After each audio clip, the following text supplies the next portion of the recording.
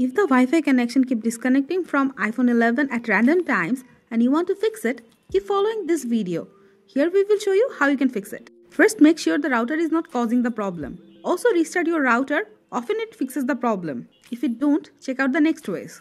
Forced restarting iPhone 11 usually solves minor software glitches.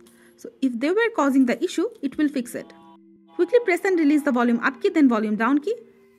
Now press and hold the side key until you see the Apple logo.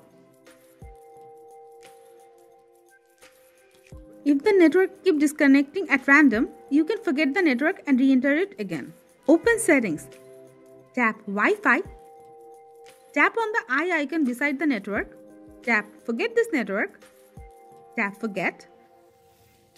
Now restart your iPhone. Now reinsert the network.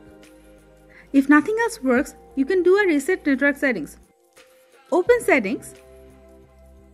Go to General. Scroll down and tap Reset. Tap Reset Network Settings. Enter your passcode.